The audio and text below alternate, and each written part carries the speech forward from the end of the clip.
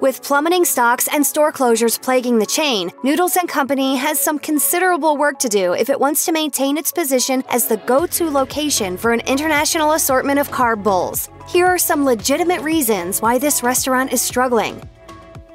In February of 2017, Noodles and Company announced it was shutting down 55 locations, which was more than 10% of its restaurants at the time. The company cited underperformance, claiming its overall earnings would have increased by $7.3 million if not for those 55 deadweights. So why did they need to take such drastic measures?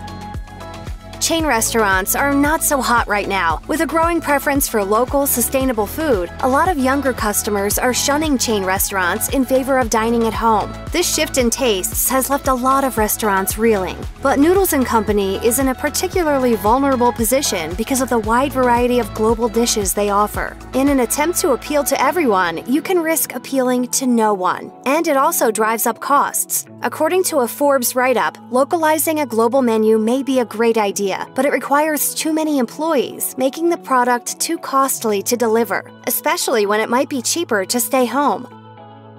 When you're cooking at home, pasta is generally one of the cheapest options around. A bag of noodles at your average grocery store chain barely sets you back $2. That means it's pretty cheap and easy to replicate the Noodles and Company experience at home. And some critics just don't think the chain is high enough quality to justify the cost of dining there. A staff writer for the CU Independent claimed, "I could have gone to Safeway to buy some noodles, some marinara, and a chicken breast, cooked it all myself, added some spices, and still spent less than $9. Plus, it would have tasted better." Yeah, well, that's just like your opinion, man.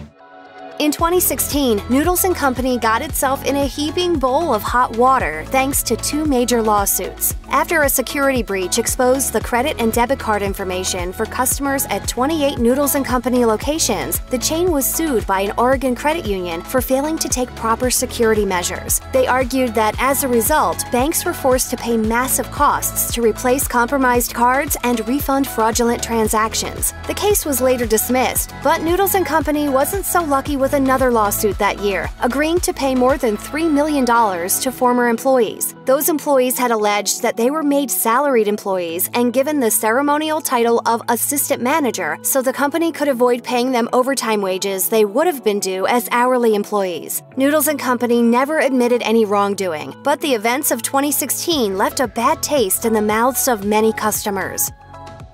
These days, the only thing trendier than gluten-free diets is making fun of gluten-free diets. You don't even know what gluten is. Gluten is? Gluten's a vague term. It's something that's used to categorize things that are bad. Calories. That's a gluten. But for people with celiac disease, gluten is no joke. And unfortunately, Noodles and Company is about the worst place you can eat if you want to remain gluten-free. Something they even admit on their website, saying, "Even with a strict adherence toward maintaining spotless restaurants, we simply have too much wheat and gluten present to be able to eliminate the cross-contamination on our equipment and food prep areas." That's not just a problem for people with celiac, though. Given the widespread popularity of the gluten-free diet, it's a problem for the whole chain. When a large portion of your customer base can't eat your food, that's not good. Keto was the most popular diet of 2018, and it isn't exactly noodle-friendly. Keto enthusiasts are primarily consuming foods that are high-fat and low-carb, so flour-based pasta is a no-no. That's why Noodles and Company introduced the zucchini-based noodle, or Zoodle, to menus in May 2018. CEO Dave Benninghausen happily explained, "For years, the company struggled with the perception that noodles and pasta are unhealthy for you due to the relatively high amount of carbohydrates in our core dishes. The zucchini noodle has allowed us to address this concern." It was a hit, leading to their best sales quarter in 6 years. Overall, the sales were up 3.7% for 2018. Still, Zoodles haven't solved all their problems. Though the promise of Zoodles led to a 22% stock surge in April 2018, stock prices dropped back down by 20% in October 2018. So will Zoodles save the day? You know what they say, the proof is in the noodles. Check out one of our newest videos right here. Plus, even more mashed videos about your favorite restaurants are coming soon. Subscribe to our YouTube channel and hit the bell so you don't miss a single one.